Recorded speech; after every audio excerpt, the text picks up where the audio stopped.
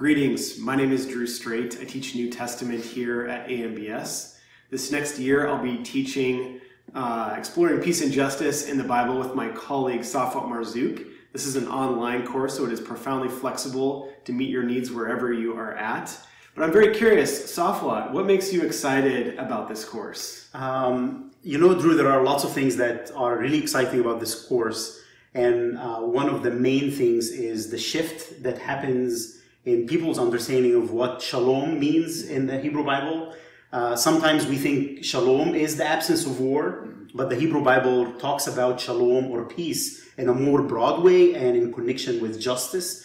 So shalom in the Bible is more holistic and focuses on the whole being of the human community and God's creation as well. That's really helpful. What about you, Drew? What is exciting about this course for you? Yeah. One of the things that's captivated my thinking in recent years is the fact that peace has become a very controversial subject in the life of the church.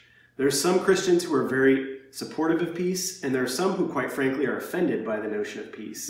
And so I'm excited to work with you, Safwat, to contextualize peace and peacemaking in its first century Jewish and Greco-Roman contexts, to think about what this meant historically, and to think about what it means today as practitioners of the Christian gospel. I think this is a very important question, especially given the climate of politics and the realities that we encounter on varieties of topics, migration and climate change and xenophobia.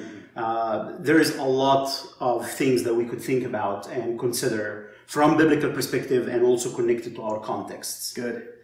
So we hope you'll join us in this next year as we think through together what it means that God's inbreaking peace is breaking down dividing walls of hostility, not just between humans and God, but between humans and one another.